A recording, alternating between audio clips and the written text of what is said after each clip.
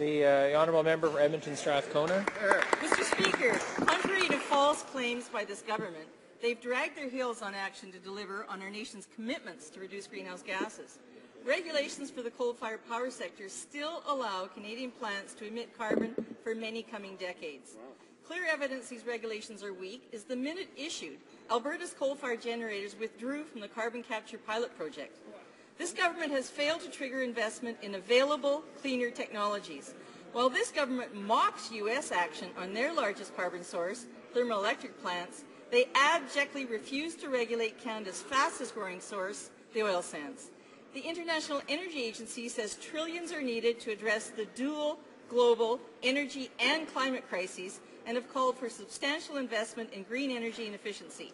This Prime Minister refuses to hear this message. Instead, the same tired refrain that only oil delivers jobs. Wake up, Canada. We could be part of the fastest growing global economic sector, green energy.